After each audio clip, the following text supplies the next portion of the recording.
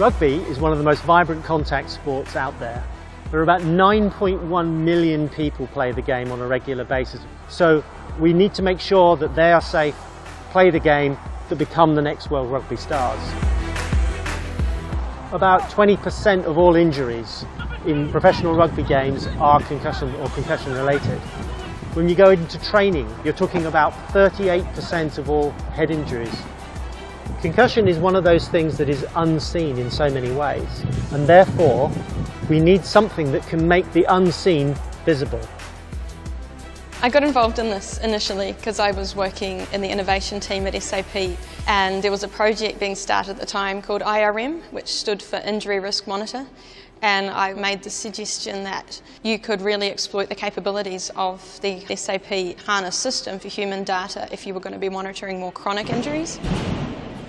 The beauty of it was you could put a whole lot of unstructured background data about an athlete into the SAP system and use that like you would a commercial system. It was just finding the right application to make this work.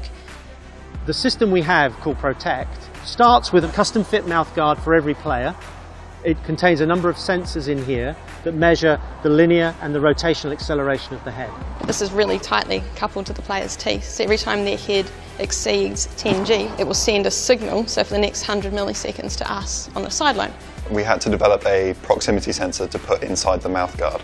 That lets us know whether or not the mouthguard is actually in the player's mouth and lets us tell whether an impact is real or not. So they're actually starting to see exactly what the size of the impacts are. What that means is that they can now look not just at the specific impact, but a history of impacts over that game.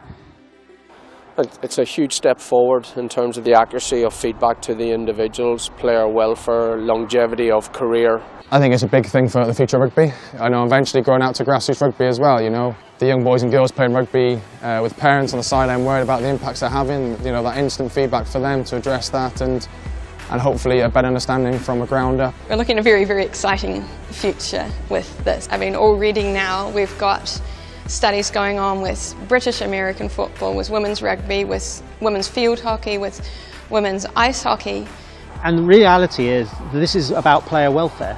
So this is about doing things for people and using the technology to make that better.